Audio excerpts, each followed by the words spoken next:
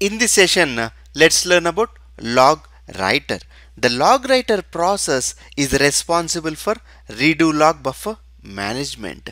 That means the log writer is helpful in writing the redo log buffer into the redo log files. The log writer writes all the redo entries that have been copied into the buffer since the last time it wrote.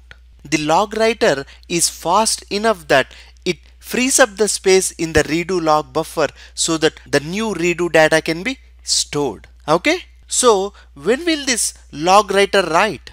It writes in one of these four scenarios. Whenever a user process commits the transaction, or whenever the redo log buffer is 1/3 full, or before the database writer process writes the modified buffers to the disk, or every 3 seconds.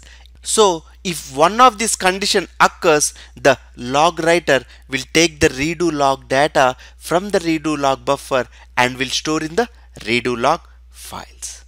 Okay?